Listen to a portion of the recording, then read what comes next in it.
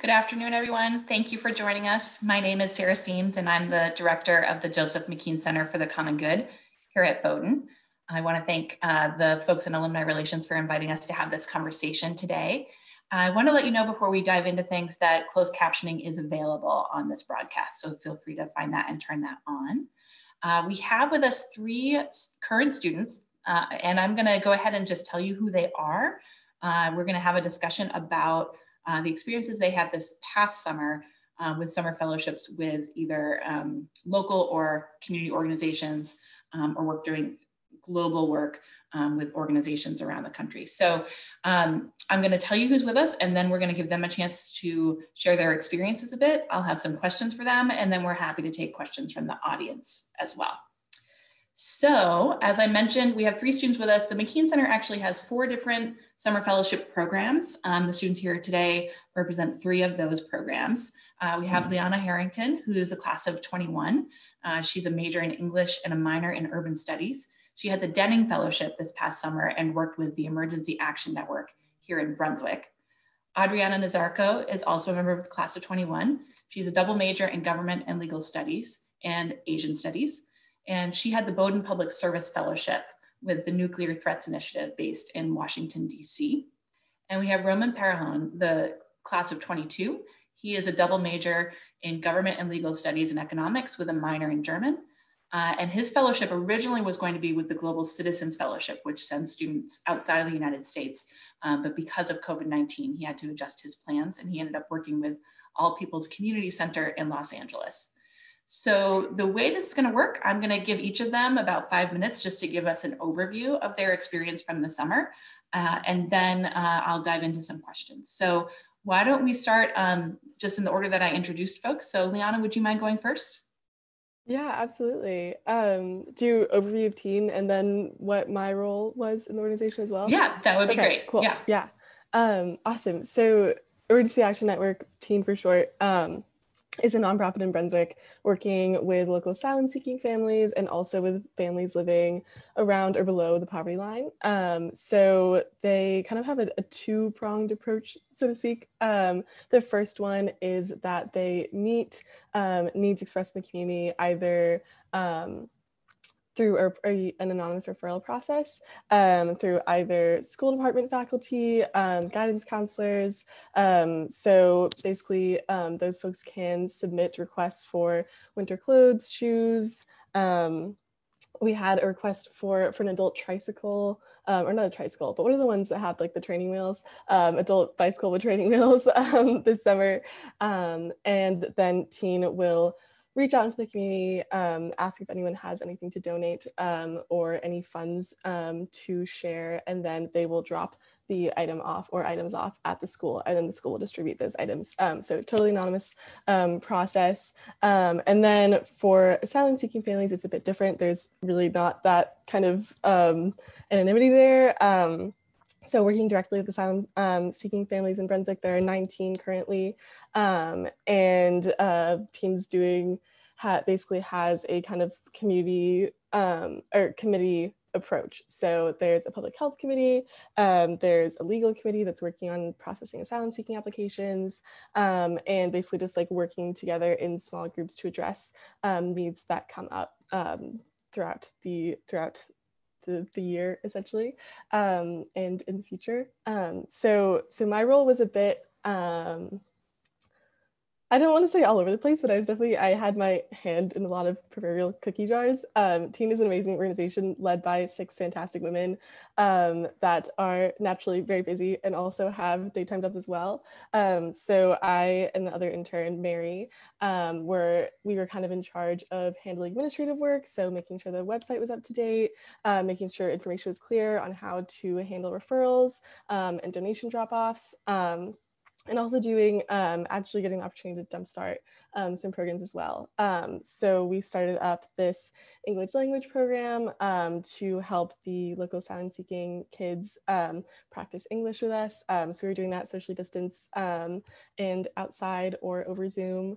And then we were also working on this new bike program that's been kind of working under the umbrella of TEAM, but basically allowing the asylum-seeking families and other folks that are in need of a transportation that's not a car, helping them get access to bicycles, handling donations, and then also kind of setting up frameworks to start doing bike safety and bike repair workshops in the future.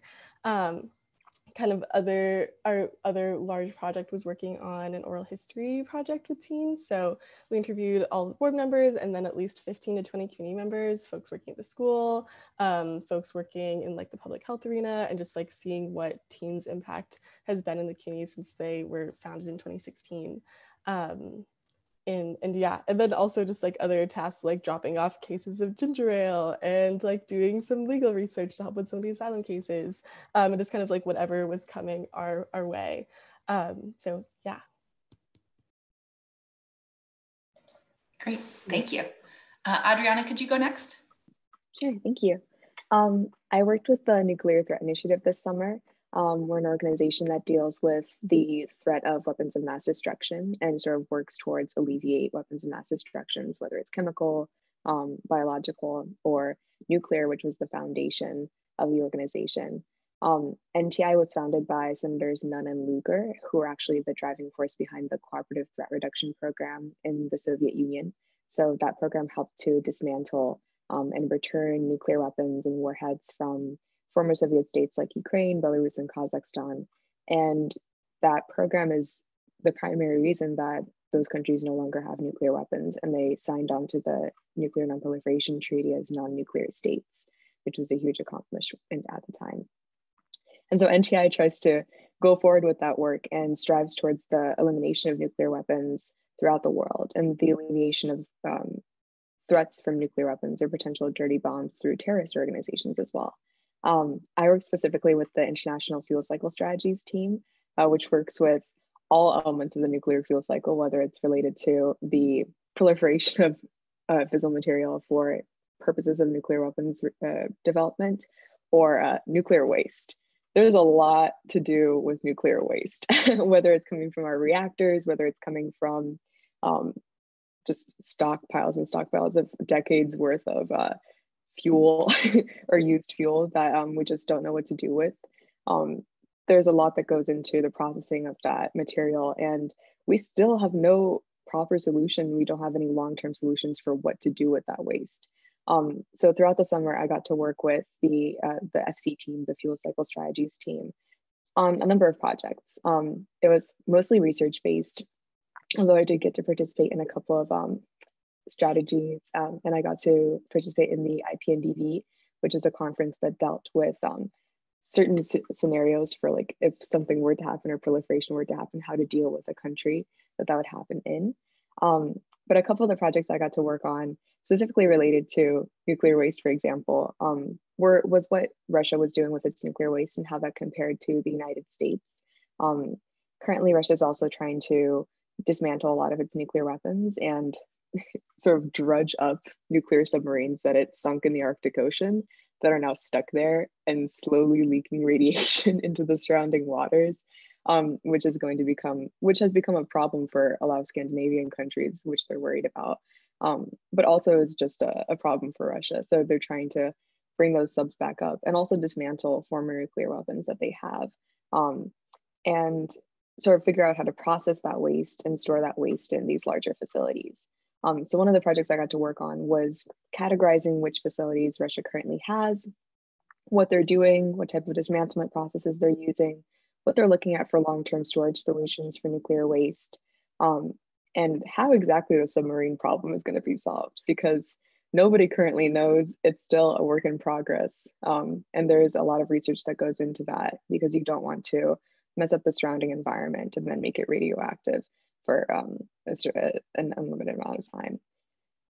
Some of the other projects that I worked on, so my personal interests directly relate to North Korea and denuclearization in North Korea. And I was very grateful that I got to work with a team that had a lot of experience in the negotiation of nuclear agreements. Two of the members previously worked on the JCPOA, the Iran nuclear deal.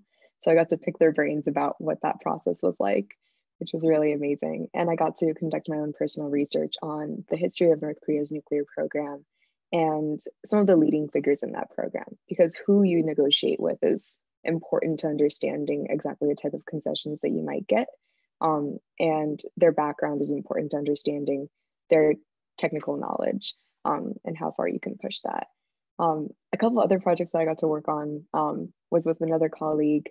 We worked on what exactly safeguards looks like. Safeguards are basically the measures that you put in place to ensure that material isn't being stolen from like nuclear reactors or nuclear facilities and then used for other purposes like developing a bomb. A lot of that starts to change when COVID-19 began, because then you have workers who can no longer come into facilities and make sure that nothing is going wrong. And so we were working on developing a plan to look at how systems and safeguards and security might change in the future in cases of emergency, and how the IAEA, which is the International Atomic Energy Agency, might think more comprehensively about the steps that they take to ensure that they can still accurately determine that material isn't being diverted for illegal uses, despite a natural disaster, a catastrophe, or even a global pandemic. All right, thank you. Roman. Hi, everyone. Good morning or good afternoon, wherever you are. Thank you for joining us today. So I spent my summer interning at All People's Community Center, which is a local nonprofit organization located in South LA. And All People's is, it provides vital services, like a wide array of services to both adults and youth in South LA. So they provide stuff from ESL classes to employment assistance, financial literacy classes, legal services, immigration services, academic support, supplemental food programs, daycare, and much more, all entirely free to the community. So they really are a comprehensive organization that I got to work with, that are sort of trying to address a bunch of different issues that are facing the residents of South LA. And their mission is mostly focused on community development and promoting self-determination and empowering individuals and families in South LA. So I got started working with them in June, and over the course of my summer, my primary role was supporting the center's response to the impacts of COVID-19, to the sort of the economic and the economic impacts of COVID-19 on the local community. So I worked closely with various program directors, coordinators, case managers, and administrators to sort of respond to the new overwhelming demand for different services. So some things that I worked on was some of my projects included expanding the capacity for the center's supplemental food program, enrolling new clients in their homeless prevention program, processing clients for emergency financial and rental assistance, and assessing the needs of families and vulnerable populations in the community. And some of my tasks included organizing the reorganizing the food distribution, since that had to be in person, and just organizing to ensure the safety of both the clients and the staff. I worked a lot with sort of processing data for the different programs, and also serving as a translator, processing applications. I conducted a lot of phone interviews with community members, sort of trying to assess their needs and see what exactly the center could focus on in order to sort of meet their needs. And also referring clients to the different resources that are available in the community. So not just the ones that were available at All People's, but also sort of connecting them with also different nonprofits or resources through the city. And overall, I gained a really in-depth look at sort of the complexities of running a local urban nonprofit, especially in a time of crisis, and also a firsthand understanding of the different issues that are affecting the community there. Thank you. That's actually a great transition into the next question, and I'm going to stay with you, Roman, if you don't mind. Wondering how the pandemic affected your summer. So I think there's a lot of different levels to that. Certainly, how did it affect your own personal plans, as well as how did it affect the organization or the community that you were working with? Roman? Yeah, so like you mentioned, I am the Global Citizens Fellow on this panel. So my original plan for the summer looked pretty different than what it ended up being. So I had planned to go to Argentina and work with a community organization in Buenos Aires. I was gonna work with community outreach and teach English there. However, I couldn't do that because of the pandemic, and I had to sort of rework things. Yeah, so I had to sort of search for a new community host somewhere local near me. So I ended up a lot closer to home.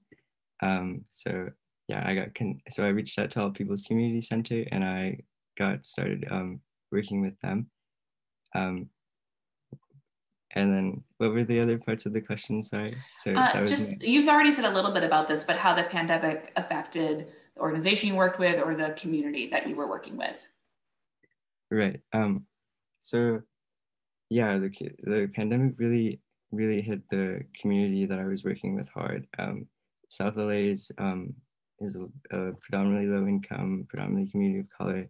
And I'm sure, as a lot of you have heard, that the effects of the pandemic disproportionately affect those communities. And that was definitely something that I saw over the summer. It's just people's lives were turned upside down. There was a lot of unemployment and just a lot of instability in the community. And of course, All Peoples was sort of ready to sort of adapt themselves and sort of turn all their programs around to sort of respond to this need of their community members. So yeah, most of the programming over the summer was focused on that, was responding to the pandemic. A lot of the other services that they provide were sort of put on the back burner over the course of the summer. Like their youth programs were pretty much closed for the summer. They also had like summer programs for kids. They had to close those down, and they were just mostly focused on sort of responding to the pandemic. And I think another part was if I had any pandemic specific jobs, and most of my jobs were pandemic specific. Yeah. Thanks. Adriana or Lianna, either one of you want to answer this next? I can go, if that's okay. Zoom is always a weird like negotiation of who's gonna unmute first. Yeah, so in terms of COVID, in terms of what I was expecting for like my summer plans, I had been originally planning to be in Brunswick, working in person and living in Bowdoin housing.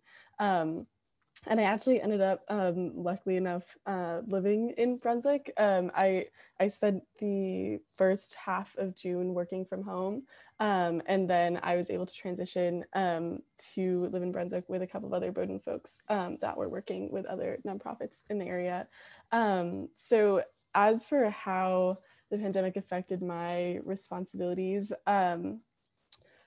just in terms of the populations we're working with, obviously, I don't get to see the folks that we're working with for the referral process at the schools, but for the asylum-seeking folks, again, as Roman mentioned, I was working with a population that was mainly low-income people of color, and also folks that have a current somewhat precarious immigration status.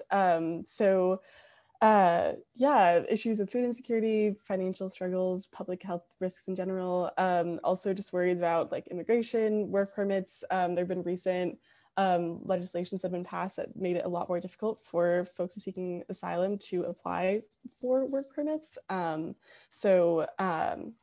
The ways that team kind of adjusted to that was first just by distributing PPE, getting volunteers to actually drive food to families instead of them going to MidCoast Fire Prevention Program, the food bank downtown. Also, we have a volunteer network of around 140 drivers that will basically just like step up when someone needs a ride to like a medical appointment or something like that. But because a lot of those volunteers are on the kind of like older side of the spectrum, we've been reworking who is available to drive, and it's mostly just been board members and then also myself, because I do have a car as well, luckily. And then kind of maybe the main thing that I was involved with in terms of the COVID response was Tina's done these weekly community meetings just with all of the families, whoever would like to show up, with Siona, who's Brunswick's cultural broker. So every Friday they would usually have them in person, but since pandemic hit, it's been online over Zoom. And they have been kind of organizing for not a volunteer, like a community member a week, to come in and just chat with the families, answer questions, concerns.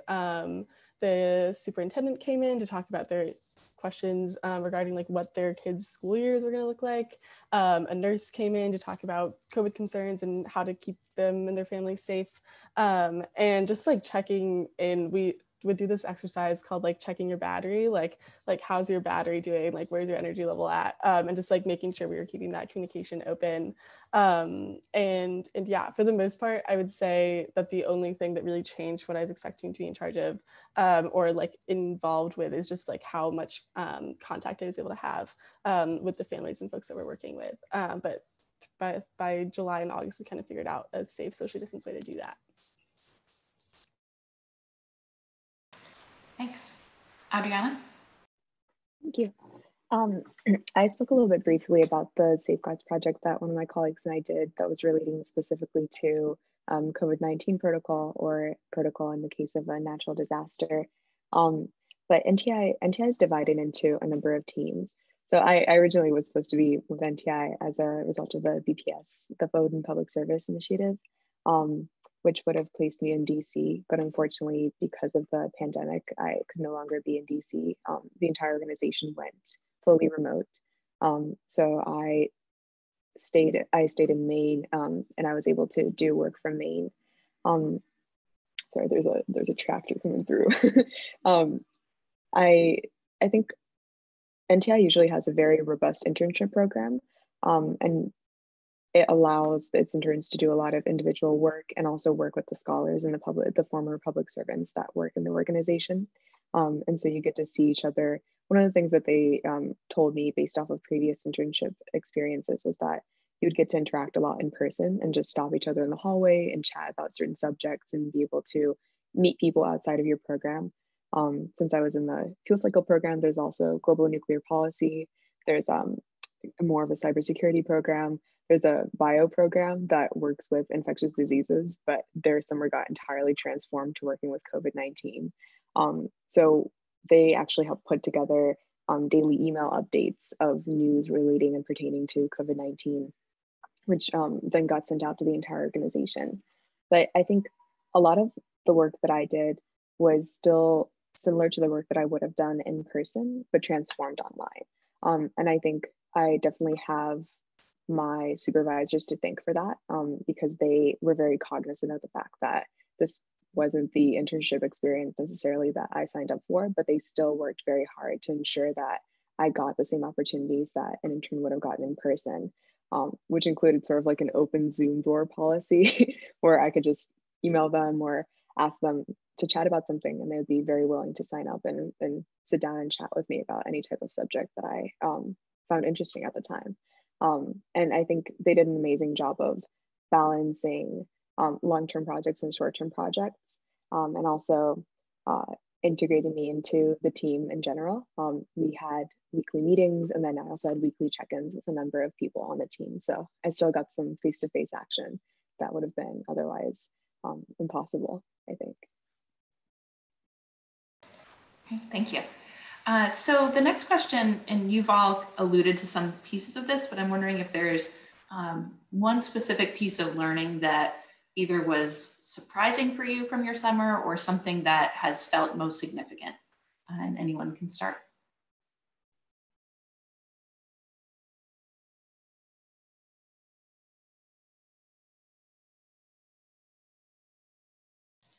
Or I can call on you if that's easier. I can hop on. Thanks. Yeah. So I think part of my initial interest in working with teen came from just hearing about so for context, my mom is a first generation American immigrant from the Philippines. So like just hearing stories about the kind of really taxing process she went to eventually receive her US citizenship. And through my time with teen, not only did I really just kind of get a real in-depth understanding of what it means to be a community member, just like working to run a nonprofit, but then also have like all of these responsibilities on your plate. I learned a lot just about like the legal process in regards to immigration. I was able to sit on a few meetings with our legal committee and just learning about the ways that asylum applications work, what the difference between the kind of two different forms of applications there are for all of our folks that we're working with. They're working with defensive asylum applications. So basically working against an order for their removal from the United States, which very much changes what that process looks like and what goes into it. So as I mentioned earlier, part of my work was just doing legal research and learning what databases you need to be using to like get the information and evidence you need to be making these cases. And now kind of transferring that into what I'm doing this year with my classes. I am in a class, an English creative writing class it's called Personal Essays Political, and basically using short or long form creative nonfiction as a way to somehow garner or just like, yeah, to garner social change or to advocate for social change. So I've been working on a longer piece this semester on immigration in the United States, which is a super vague generalization, but that is, I've been weaving in my personal experiences with my mother, and then also just like what I was able to learn about what it means and what it takes to be a US citizen into that piece, which has been really incredible. And then just in terms of like, I guess I can also talk a bit about my continued involvement with teen. I'm not in a full-time role as I was in the summer, but I am still in touch with some of the folks that I was able to meet over the summer. I still WhatsApp and occasionally hang out social distance with some of the high school folks. And I'm hoping to be able to take on a bit of a role with a bit of more responsibility next semester at the end of my senior year, and also when I'm taking 3 classes. So yeah. Thanks. So Adriana, do you want to go next, and then Roman? Yes, I will jump on in. I think one of the things that I'm most appreciative of from NTI, and this is entirely fully credit to the team that I worked with, was the amazing sense of community that they fostered.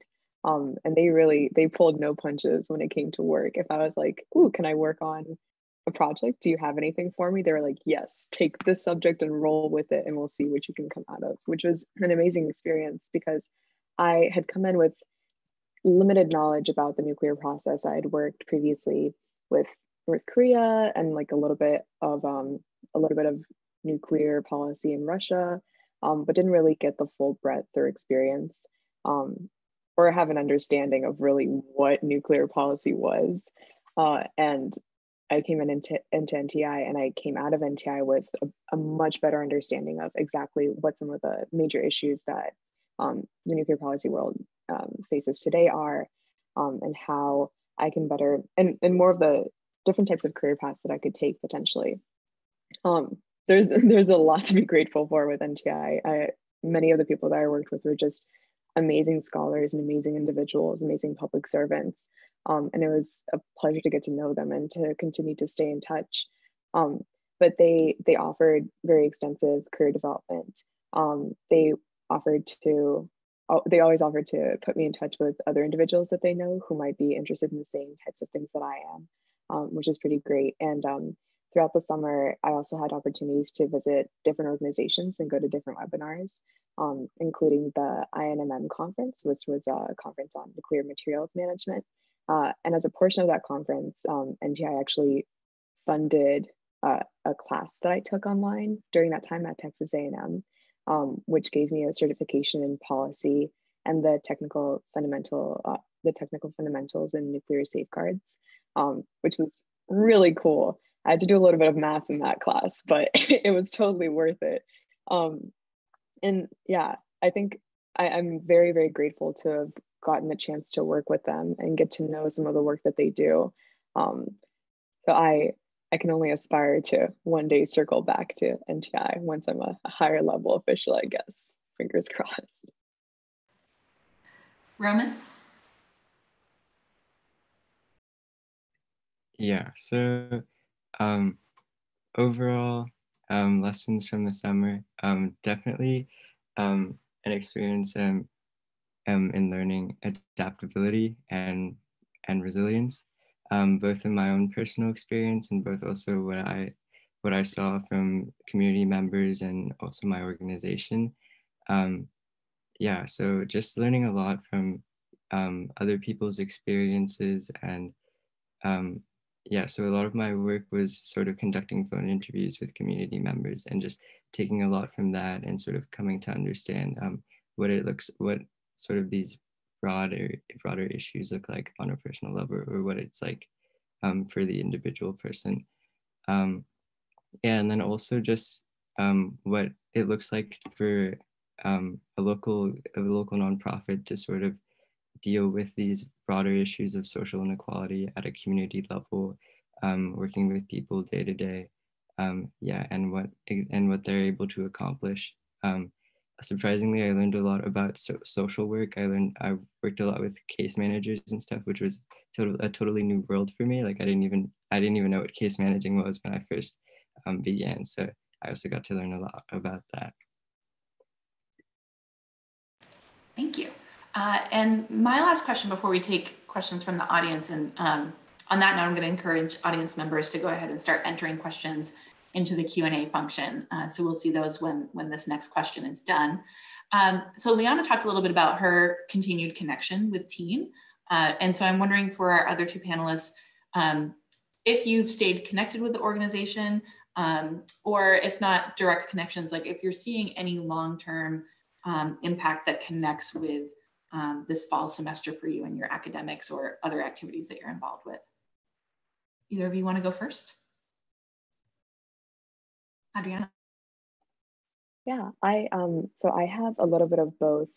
Through some of the work that I did at NTI, I was able to learn more about the cooperative threat reduction program and sort of what that would look like in North Korea. NTI regularly publishes reports on the potential to influence new policy. And so because of that, and because of the sort of broad expansion that I got throughout my summer, I'm working on an honors project that's influenced by the work that I did at NTI on cooperative threat reduction and what that looked like in the former Soviet Union, and potential projects that could be looked at in implementation in North Korea if a nuclear or a denuclearization deal were to be signed with the US and North Korea. In terms of keeping in touch, I have been keeping in touch with a couple of members of the team. They're throwing a holiday party actually this December, and they invited all the previous interns through the past year.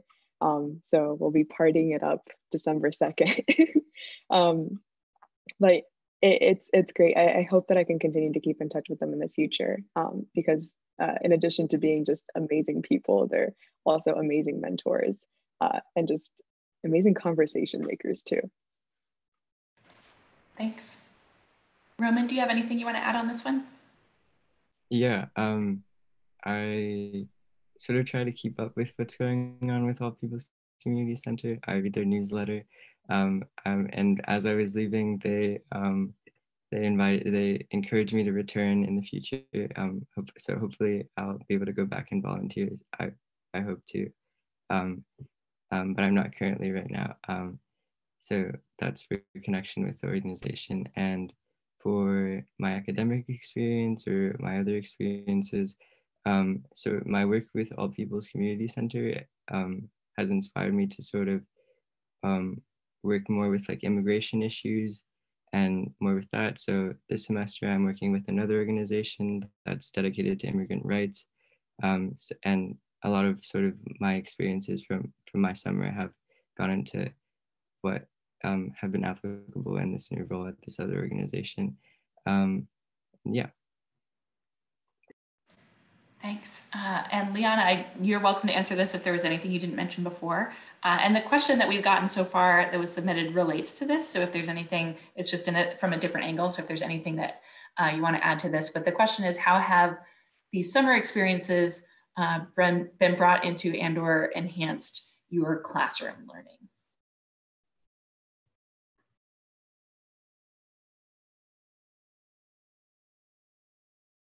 Oh, do you want me to take that or? Sure, if you want to add to this, that's great. And then we can go to if anyone else wants to add. Yeah, I would love to think about it for a second, but I definitely will have stuff to add as well. Anyone else want to speak to this? Any connections you've seen with your current classes this semester? Adriana? I'll jump in real quickly. One of the things that NTI helped me with was sort of expanding my critical thinking. A lot of the issues relating to nuclear security and nuclear nonproliferation are multifaceted, and you have to look at things from the subject country's approach and also from potentially the United States approach and other countries' approaches to their nuclear status or something that relates to their yearning for nuclear weapons or developing technology. So I definitely think having both the technical knowledge of understanding nuclear policy and then also the more abstract ability to more critically think about these subjects and consider different solutions or more creative solutions to potential negotiations or even understanding how history is framed as well. Thanks. Roman or Lianna? I have something to add now, if that's okay. Yeah. I mentioned a bit in my introduction that I was able to kind of do this oral history project over the summer, interviewing board members, and then I think we got to, I want to say around like 22 local folks in Brunswick that have worked with teen in the past, either in like referral role or in like a more, like I interviewed a couple of folks that are on the public health committee working to organize doctor's appointments and medical care for the asylum seeking friends that we have. And this is not something that I had really, a project that I'd been expecting to take on when I was coming into team. But now just like having that experience with community outreach, with interviewing, with like investigative work in some way, shape or form, and like looking for a way to document the impact that teen has had was amazing, and is definitely something that I've been able to kind of carry into what I'm doing this semester with another course. I'm taking a history course on basically the history of New York City. And for my final project, I'm going to be doing a mini oral history on bricklayers, unions, and bricklayers, masonry workers, high-rise construction workers from New York in like 1970s, 80s, because I have a personal connection to that through my family on my dad's side. And that's something that I'm currently working on and very excited to do. And I think that at first the like cold call email was something that was very nerve-wracking to me, but now I have gotten much more into a rhythm with it. And it's something that I'm very excited to continue. So yeah. Thanks. And one more shout out to our audience members. If you want to submit any questions, feel free. And I'm going to see if Roman has anything he wants to add to this one. And you all can be percolating on my last question, which is, and this has been also alluded to in terms of some of you mentioned future beyond Bowdoin interests, and wondering if your summer has impacted your thoughts beyond Bowdoin in any way as well. But Roman, do you have anything you want to add to that last question? Yeah, so I feel like a few of my courses this semester have helped me sort of build an understanding of sort of of my experience over the summer. So this semester I'm taking a course specifically on the experience of Latinx communities in the United States. So that talks about a lot about like immigration and sort of getting and sort of understanding the history and sort of it's a sociology course, so sort of understanding the structure that sort of has influences these communities, like the communities that I worked with over the summer. So that course has been good for putting a lot of my summer experience in context. And then also I'm taking a course on it's a government course on Latin America, and this has also helped me get an understanding for like the sort of things that lead to immigration and sort of bring these communities into the US. So. All right, thanks. And just as I was telling you what the last question was going to be, an audience member asked the same question. So I'll use their wording on this. So how do you think your summer fellowship experience will shape your plans post-graduation? Anyone have any thoughts? And no pressure that it has to have, but if you have any thoughts on how it might have impacted your post-Bowdoin plans, we'd love to hear it. Anyone want to go first, or I can call? Oh, sorry. Yeah. Yeah. Or did someone else want to speak? Or... No, you go ahead. Cool. Yeah, I think if anything, just coming out of the summer, I came out. I'm an English major. I love words, but I came out with a very different appreciation for language. Funnily enough, I speak Spanish, and funnily enough, I was actually able to serve as a translator for some of our families. Most of them are coming from Angola and the Congo, but because of the way they entered the US, they came up through South and Latin America and entered through Mexico, through a point of entry in Mexico. So some of them spoke better Spanish than they did English. So I was able to be there as a kind of like secondary translator when Sue, our cultural broker, was not to translate in either Lingala or French to English for other teen folks. And so through kind of developing this English language practice conversation program, I definitely would love to be in some form or capacity working with language, teaching English, etc. And I'm currently in the process of applying for a Fulbright to Columbia as an English teaching assistant. And I'm hoping to use some of the skills I picked up over the summer in that position if it does work out. If not, I would love to be teaching in some way, shape, or form after Bowdoin. Thanks. Roman or Adriana? I'll jump on in. I think NTI sort of helped me understand the actual threat and the human cost that comes as a result of weapons of mass destructions or nuclear weapons. Previously I had already understood sort of the impact of a nuclear disaster just because my family is from Ukraine and we were from Western Ukraine, and Chernobyl is around 300 miles away, but it was still something that impacted my family members. And it was a conversation that we would often have as I was growing up.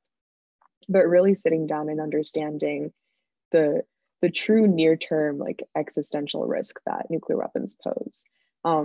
Within 30 minutes, if something were deployed accidentally, everything that any one of us knows could be entirely gone. And that's a scary thought to think about. But I'm glad to know that there are people like those at NTI who are working towards eliminating that risk and ensuring that the world becomes a safer place through both non-proliferation and by attempting to dismantle current nuclear weapons infrastructure and ensuring the safe implementation of nuclear energy. So I was previously passionate about this before, but just the ability that I was able to broaden my skills and broaden my knowledge through NTI has definitely like galvanized, like it's lit a little fire inside of me to try to work towards alleviating these issues in the future, because it's a problem that's going to persist throughout our generation. And if it's something that I can work towards hopefully in the future, whether through service as a public servant, whether through working through the State Department, whether working as a scholar at any given think tank or institution, this is definitely something that I want to work with in the future. And I've in turn become really passionate about. And it's sort of similar to Lianna.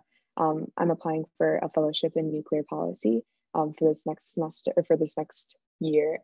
And if that doesn't end up working out, I'm still going to be pursuing issues directly related to nuclear policy, and hopefully continue to be able to interact with all the wonderful folks at NTI as well. Thanks. Roman. Yeah, so I think in a similar way to Adriana, this experience has sort of galvanized and affirmed an interest that I had before. So definitely has affirmed my interest in in public service or pursuing a career in public policy, to sort of address the different issues that are impacting low-income communities of color, and so sort of affirm that, and also my experience has sort of galvanized and sort of really directed me into wanting to pursue this specific thing. And I am not graduating yet, but so I don't know about specific graduation plans, but yeah, we'll see. Great. Thank you all so much for being a part of this conversation.